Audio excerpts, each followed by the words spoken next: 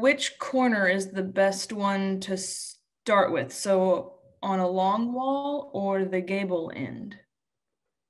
Hmm. You know, here's my thought on that. The very last panel you put in, the, and we all fight this. We all think there's something different. We think we're going to be able to take that last panel and kind of wedge it in. It just doesn't work. The very last panel has to be picked up all the way over the top of the wall and slid in.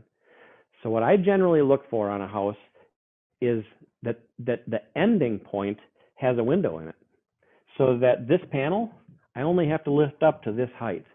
So instead of having to lift it up all the way up here and slide it down, I only have to lift it up as high as the window. And then I can slide that panel in and then put the header in, and it's made my life a lot easier.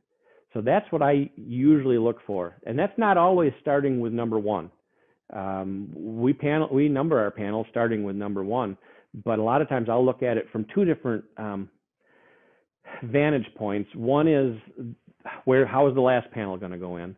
And if that last panel were a 4-foot wide panel that you had to lift up above a 9-foot wall, if you can avoid that, you want to.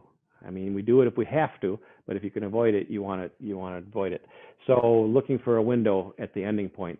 The other aspect is, am I going to close myself off from the rest of the panels? So if I start in the front of the building and the panels are all stacked in the yard out here, am I going to make it really miserable trying to get panels around? Maybe I should start in the back corner and work around and keep the deck open. So those are things to think about as you're laying out, and going to be different on every job site, but it's whatever works is going to work best for you. Because painting yourself into a corner by closing things off, and now all of a sudden you have to start carrying panels through a doorway, you'll regret that. So just little things to think about.